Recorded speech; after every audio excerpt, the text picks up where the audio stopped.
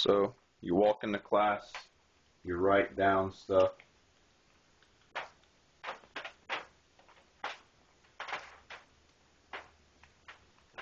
Once it fills up, or after class, it shouldn't fill up because you have so many pages.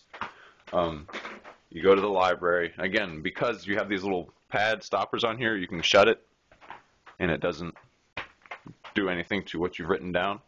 So anyway, you pull out your tablet or cell phone or whatever picture-taking device that you want, and you snap a picture of whatever you got. And again, because the marker is a lot easier to read than a pencil, you don't have to be as careful, and it always shows up nice, unless you really shake things around. Like it shouldn't show up blurry at all. So that's what I got. You upload that, and that's your notes. Simple, easy, and you don't accumulate any mass as you're doing it. It's all digital.